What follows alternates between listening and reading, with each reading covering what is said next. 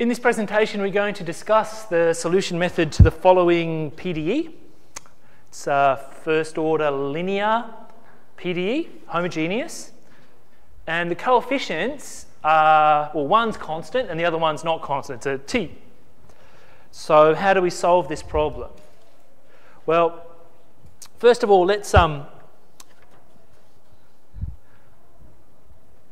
factor the left-hand side. Well, before I get to that, there's a quick way of doing this problem and a not so quick way. Okay, the not so quick way is the way I'm going to show you first, actually. Okay, so I'm going to factor the left-hand side.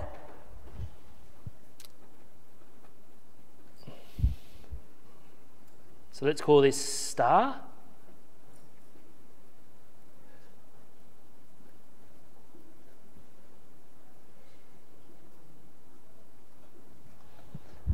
Is just this.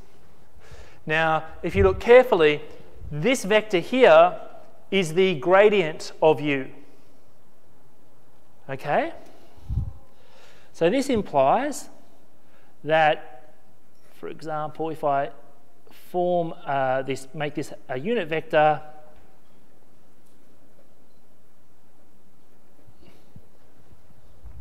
then I have the following. What this says is that basically the directional derivative of the solution u, to start, in the direction of the vector t comma 1 is 0.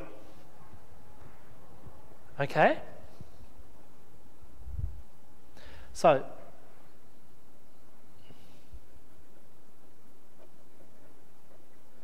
this dot product is just the directional derivative from a basic, well, from a course, a Calculus 2 course, vector calculus, multivariable calculus, whatever you want to call it. Okay? Now, so if you think of this left-hand side as the derivative, it means that the function u must be equal to a constant. Okay?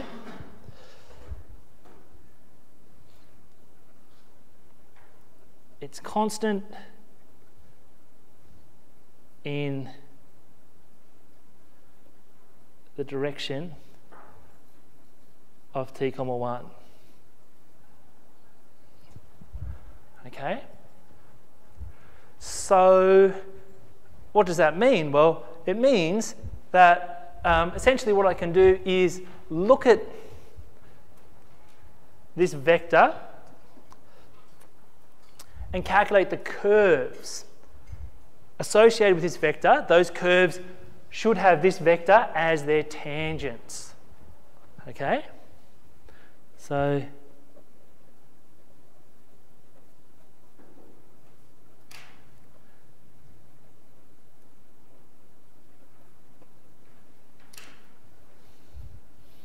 the curves, how can I sort that out? Well,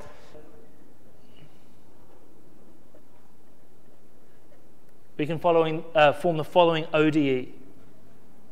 Dx dt equals 1 over t. So you can see the 1's just come from there, the t's just come from there. Okay? I think I said dy dx before, I meant dx dt. So now it's just an ODE. We can solve that ODE and calculate the so-called characteristic curves, characteristic equation.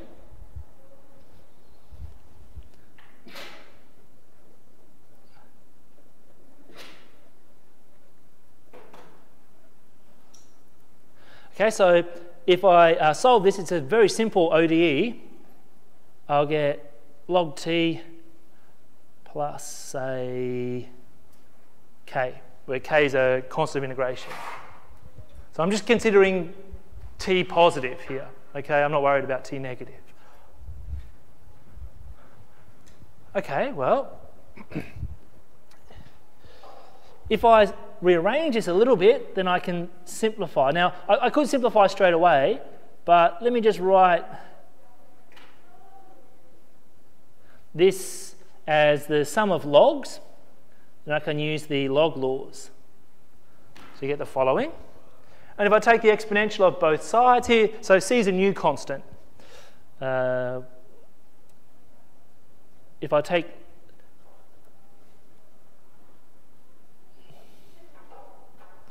the exponential of both sides, then I get the following.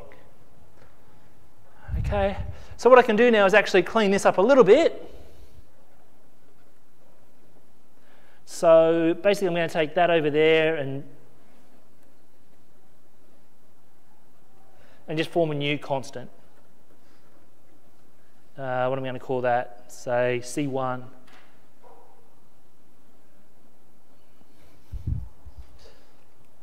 So,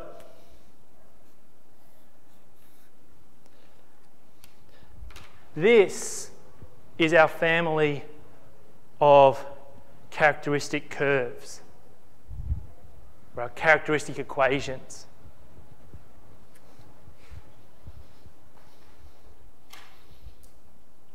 Okay, so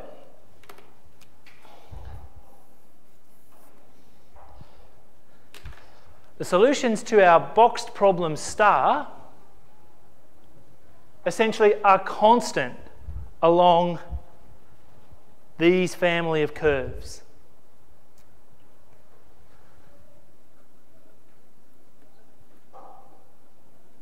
The general solution to star is the following. It's just a function of this.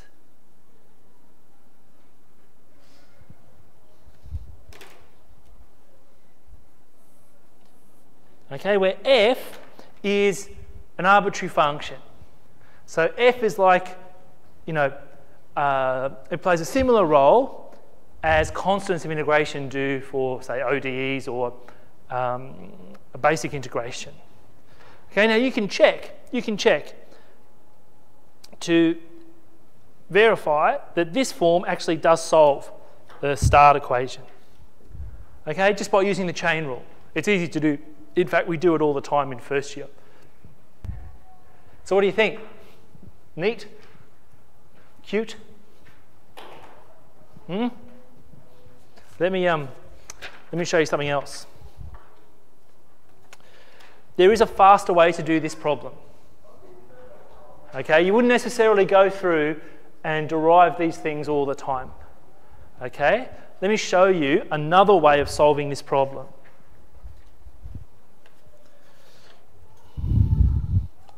Okay.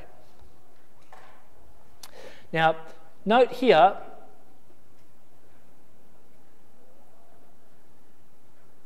the coefficients are functions, at least here they are.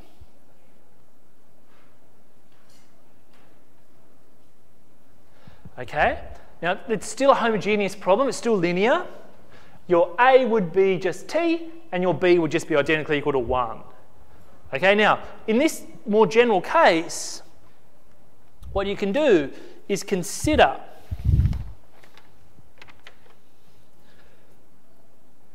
the following set of equations.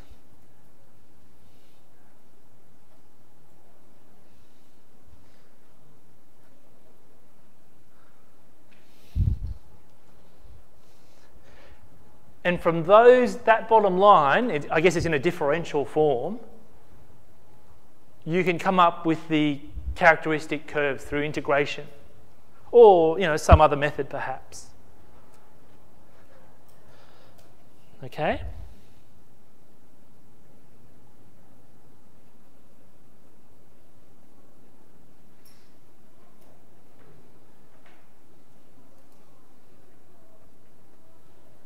All right, so let me show you how it relates back to star.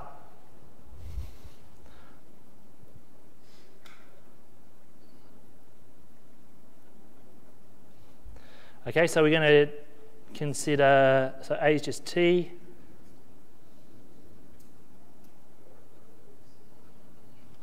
Dx over 1.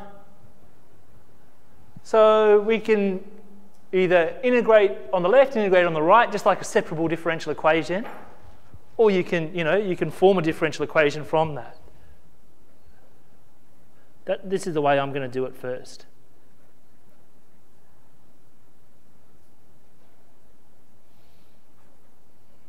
Now I'm only going to worry about t positive here.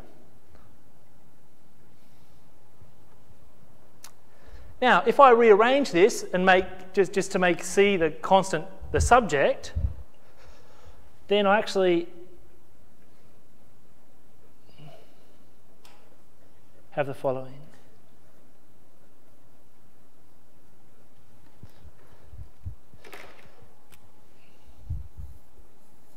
These then are your characteristic type equations. But they're different. They're different from the previous slide. Sorry, it should be a minus, right?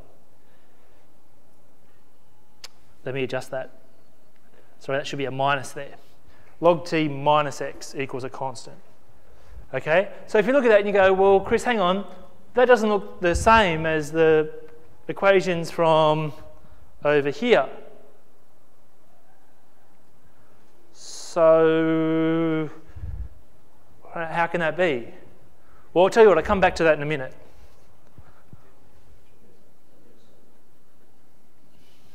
So, our u is constant along these types of curves. And so, the general solution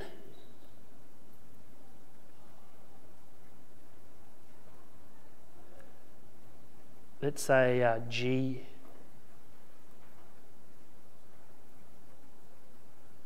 where g is an arbitrary function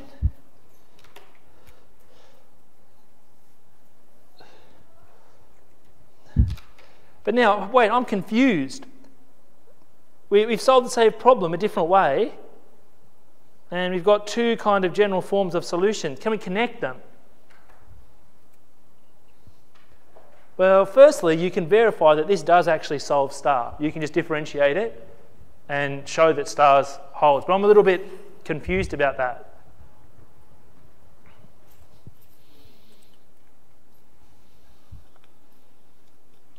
Well, what I could do if I wanted to simplify even further is basically simplify here with a constant. Okay? What I could do is I could write c as the log of some other constant, right? And then use log laws and come up with something like that. Okay? So if you do some of the problems in the back of the book and your form of answer is not exactly like the answers, you still could be correct. Okay? So it's always good to check to see whether your final general solution really does satisfy the original star problem. Okay? So the form of your solution may differ from the solutions in the, or the answers in the back, if you like.